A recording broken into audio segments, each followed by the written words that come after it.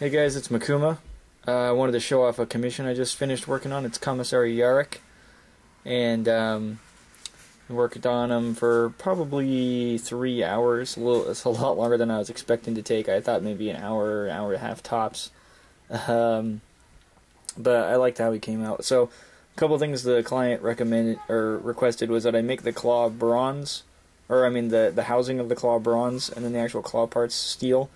And he said he wanted a crazy color for the purity seal, and this isn't really coming on the camera. It looks kind of red on the camera, but really it's a real super bright orange.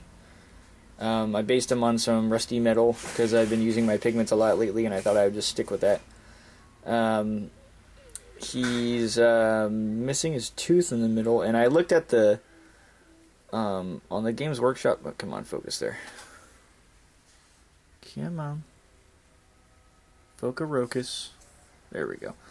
I looked on the Games Workshop website, and actually the way that the AV Metal guys painted him, he's missing a tooth too, so I decided to stick with that.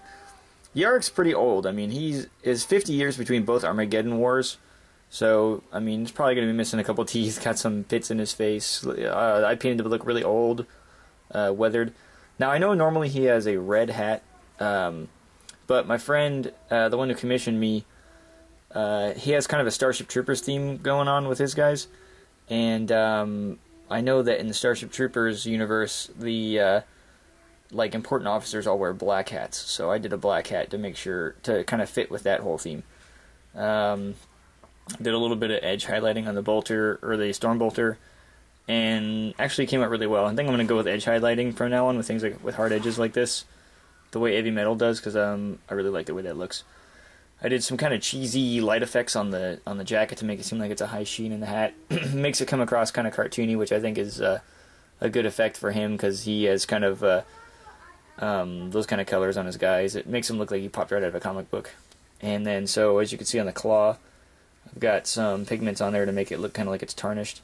Because, like, if you know anything about Yarrick, you know that the claw belonged to orcs, and I'm assuming their metal wasn't all that pure.